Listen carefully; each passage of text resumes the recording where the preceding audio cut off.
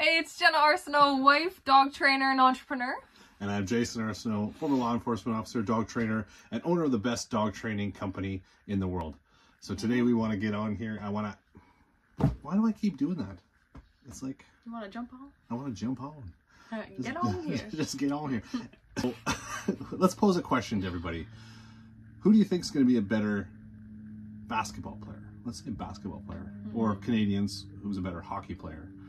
Someone who's got all the talent, best hockey player ever, you know, fully talented, naturally talented, or one that's got mediocre talent but works harder than the talented one.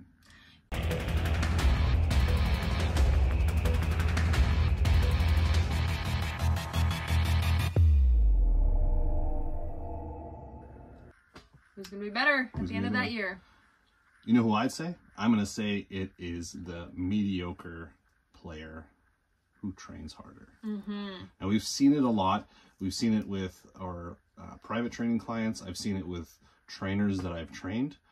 You know, you get people who have that desire, have it in their hearts, and they want to do better. They want to have their dog succeed, or they want to succeed as a trainer, and they work hard, right? They may not have the most talent, but they have enough talent. They're good trainers, and they understand things. And they have a lot of heart. A lot of heart, but they put in the work.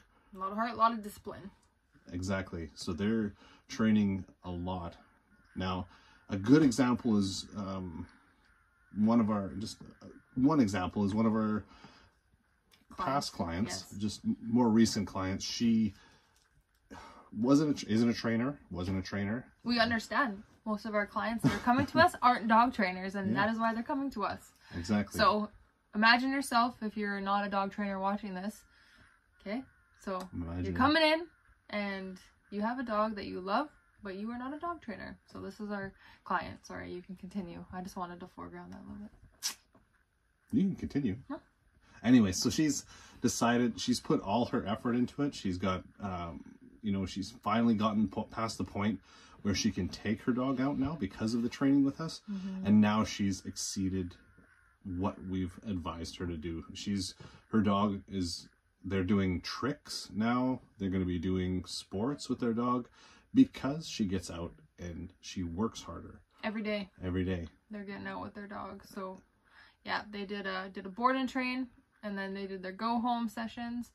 And they truly followed our go home plan, and they implemented everything, and they all stuck to it, the whole family, and they enjoyed it. And now, like he said, they're expanding on their skills. So it is doable, but again, they might not have had the talent off the hop, but they had the heart and they had the discipline and the dedication, and now they're pumping out some really nice results with their dog. Yeah, and I've seen people who call themselves dog trainers who don't even get the results that they are getting with their dog. And maybe they're a little bit more talented, but maybe they don't really do the work. I don't know. I know. I've seen it. I think sometimes talent can make you complacent. It can. Because you lean on it thinking, hey, I'm just good at this. I don't have to work hard. I'm that good. Right? Yeah. I totally understand. That was like me in school. I could get good grades. I didn't have to study. Go write tests. 90s.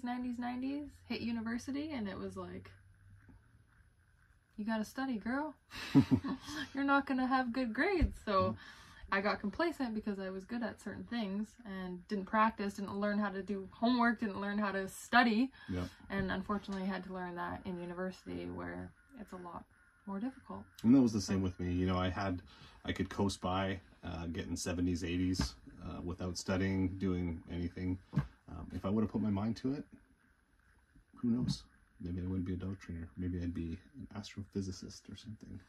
There you go. You know, I wouldn't be having as much fun. No, exactly. So keep that in mind. Work hard, and you might not have the natural talent, but if it's something you truly want and you're ready to get on board, then you can definitely hit those goals. Yeah, so give us a call, text us, or give us some comments below, and let's talk about skill versus dedication. All right, like and subscribe. If you did. If you didn't, like and subscribe anyway. All right, we'll talk to you later. Bye.